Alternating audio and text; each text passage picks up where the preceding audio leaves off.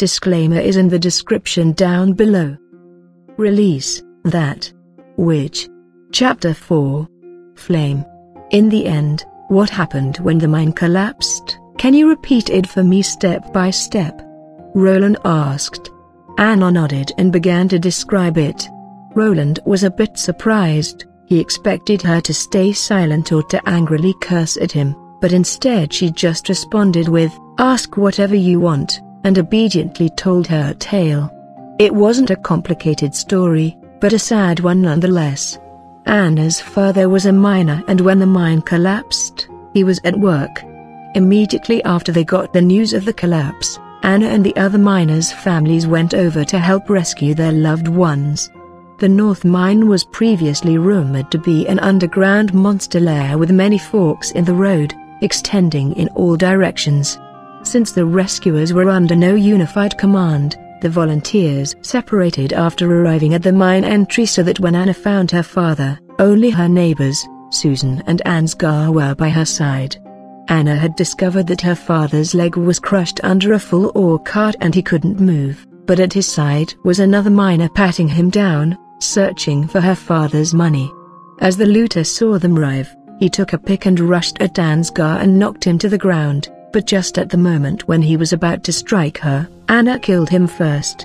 Anna's neighbors vowed that they would never say anything about this matter, and with their help Anna rescued her father. But before dawn the next day, Anna's father went out on his crutches and reported to the patrolling guards that his daughter was a witch. Why? Roland, when he had heard up until this point, could not help but ask. Beruf sighed and answered, probably so he could receive the gold reward. The discovery and reporting of a witch can get you 25 gold royals. For a man with a crippled leg, these 25 gold royals are equivalent to what he could earn for half a lifetime of work. After a moment of silence, Roland asked, "Your opponent was a strong and grown-up man, how were you able to kill him?"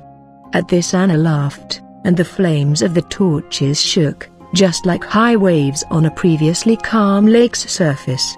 "It was exactly like what you think. I used the power of the devil," Anna said. "Shut up, vile sorceress," shouted the warden, but everyone could hear his voice trembling. "Is that true? I want to see it." The fourth prince was unmoved by their antics as he calmly said, "Your Highness, this is no laughing matter." The Knight Commander interjected as he furrowed his brows. Roland stepped out from behind the protection of his knight, step by step moving closer towards the cell as he said, "Everyone who is too afraid of her can leave. I did not ask you to stay here. Don't panic, she has a god's locket of retribution around her neck," shouted Beruf loudly to comfort everyone, but likely also to reassure himself. No matter how powerful the devil is, he cannot break God's blessing. Standing in front of the prison bars, Roland and Anna were at arm's length and he could clearly see her dusty and bruised cheek. Her soft facial features showed that she still was a minor, but her expression did not have any traces of childishness. More than that, even anger was hard to find. It was the kind of disharmonious thing Roland had only seen on TV. It was the face of a wandering orphan who had suffered from poverty, hunger, cold, etc. But it was not exactly the same. Normally in front of the camera the lost children always stood with a bent and beaten down body, their head down. But Anna did not. From the beginning until now, she had still tried to stand straight with her gaze slightly raised, calmly looking into the prince's eyes. She did not fear death, Roland realized. Instead, she was waiting for death. "Is this the first time you have seen a witch, my lord? Your curiosity might get you killed," Anna said. "If it was really the power of the devil, you would absolutely not be in this current situation," Roland responded. "If that were true, it is not I who should fear death, but your father."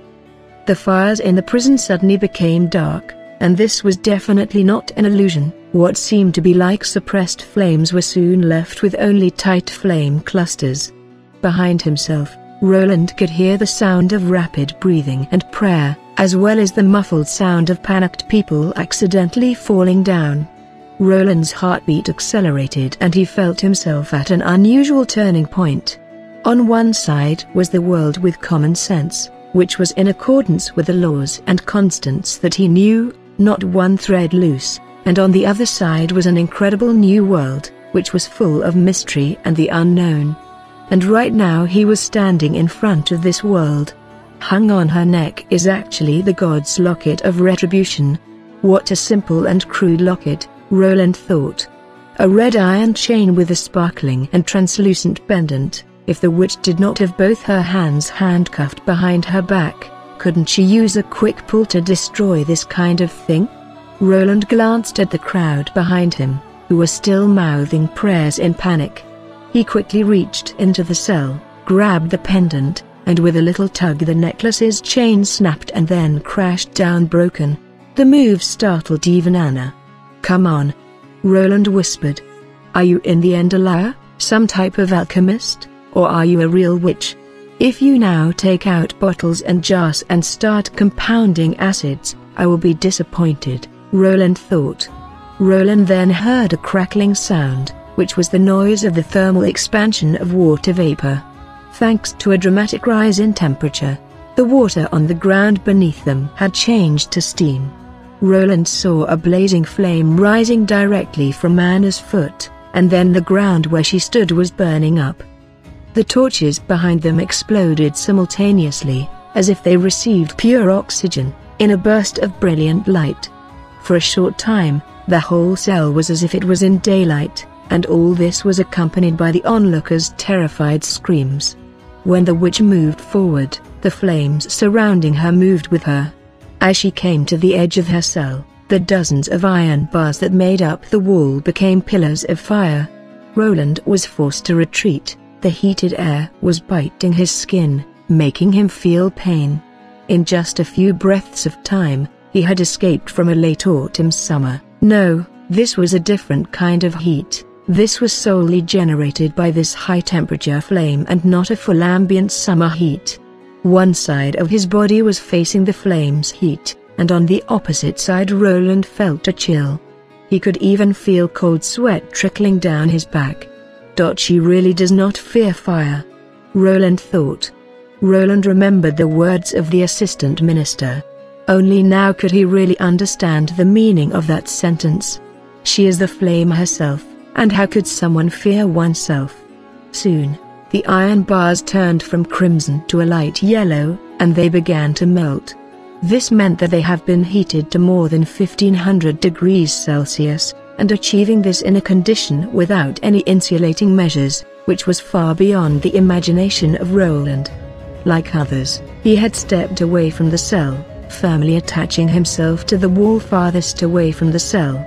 If he had not done this, the heat the molten iron produced was enough to kill him even without direct contact, but it was also enough to clothes to combust, such as Anna's. Her prisoner's smock had burnt to ashes and her body was now surrounded by a raging fire.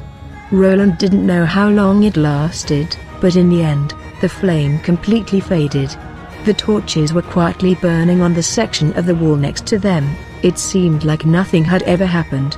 But Anna's burnt clothes, the hot air, and the prison bars which looked like as if it was burned by the devil's minions, all this told everyone that this wasn't an illusion.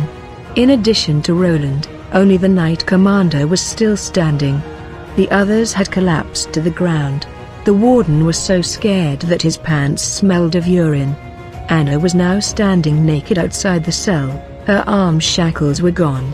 She did not block the view at her naked body, her hands were hanging naturally at her side and her eyes, which were blue like the sea, were restored to the tranquility from before. "Now I have satisfied your curiosity, sir," she said. "Will you kill me now?" "No." Roland stepped forward and wrapped his coat around her and said with a tone as mild as possible, "Miss Anna, I want to hire you." Chapter 4. End.